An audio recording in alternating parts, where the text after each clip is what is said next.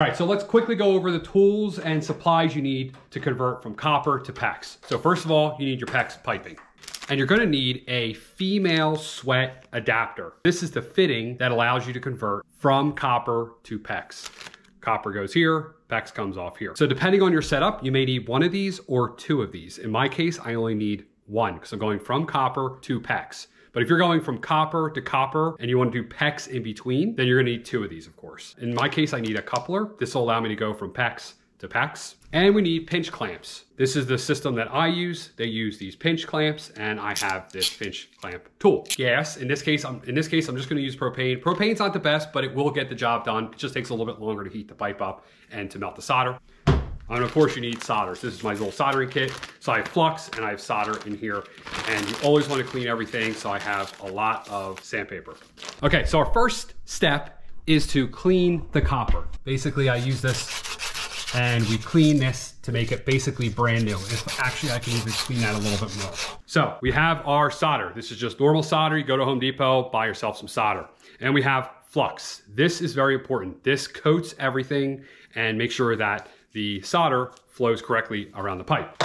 So just like we clean the pipe, we also clean the fitting. They make special tools for this, but you can just use sandpaper. Everything has to be very, very clean. Do not skip this step. Next important thing about soldering is that you don't want any water. You don't want any water to be in this pipe. I know there's no water in here, but if there was, make sure there's no water. Drain it out, do whatever you need to do, but if there's water in there, your solder will not flow. Next thing we're gonna do is we get our flux and we are going to get our brush and we are going to put flux on the pipe and we're gonna put it inside the fitting as well. We don't wanna get crazy with this, just a light coating. Then we take our coupler, we slide it over.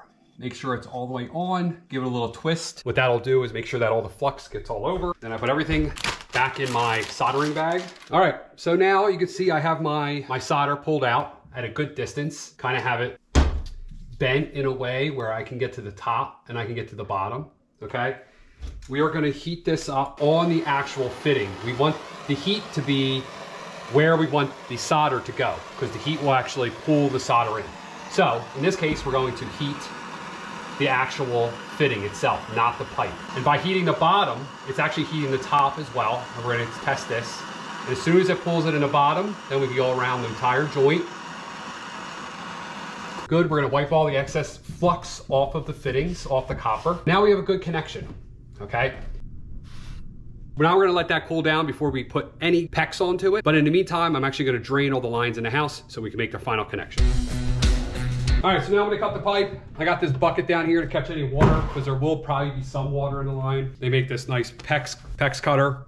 All the tools, I'll put a link to them down below so you guys can pick them all up. Even a link to my new handy dandy knife. But the nice thing about PEX is if there's water in the line, even like a little bit of water like this, you can still work with it. With copper, you would not be able to solder.